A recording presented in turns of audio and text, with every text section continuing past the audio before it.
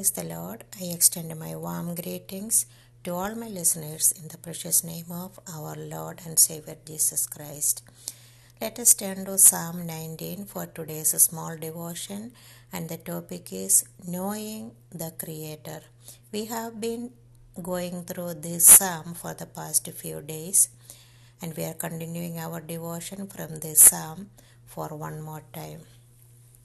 First few verses in this psalm speak about how each and every creation very specifically and very clearly declares the glory of the Lord God Almighty, the goodness of God towards mankind. The creation proclaims that behind this magnificent creation is the great and mighty divine Creator. His goodness continues until this day and will continue to the future for all eternity. But the question before us is, how can we fully know this Creator? It's only through the Word of God. We read in Gospel of John chapter 1 verse 1 that in the beginning was the Word, and the Word was with God, and the Word was God. Also we read in verse 14 that the Word was made flesh and dwelt among us. The Word was made flesh and dwelt among us. These verses are talking about the Lord Jesus, who is God from all eternity, took the form of a man to show forth God's immense, deep love towards the whole world by sacrificing his own life for mankind. We read in John's Gospel chapter 3 verse 16 that for God so loved the world that he gave his only begotten Son, that whosoever believes in him should not perish but shall have everlasting life. It's only through the Lord Jesus that anyone can see the God Almighty. To see Lord Jesus, we need to look into the Word of God.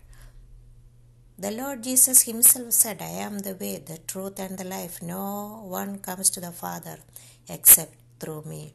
John's Gospel chapter 14 verse 6. Also in verse 9, Jesus said, He who has seen me has seen the Father. The Word of God reveals God as the one who enters his covenant relationship with man. His love to mankind is uncomparable. His promises to man bind him together with mankind to work together for the good of man. Thus, we see that to know the Creator, we should be seeing the Lord Jesus constantly in front of our eyes. This can happen only through the meditation and obedience to the Word of God, which reveals to us who God is and what He has done for us, and what He is continuously doing in our present and future life. God's Word repeatedly says He is our strength, because He Himself is our security and our salvation. Not only that, He is our Redeemer. He has bought us back to Himself forever, from sin, from shame, and from servitude. What a loving and merciful God is our Lord, who has poured out His grace on us.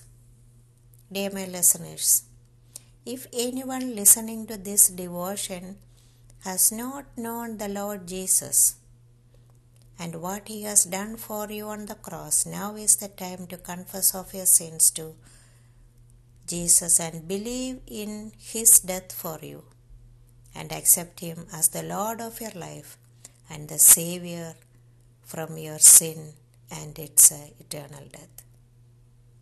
But all those who are believers in Christ, let us keep our Lord Jesus Christ right in front of our eyes all the time and live daily according to His Word. May this small devotion be a blessing to each one of us in the coming days. Amen.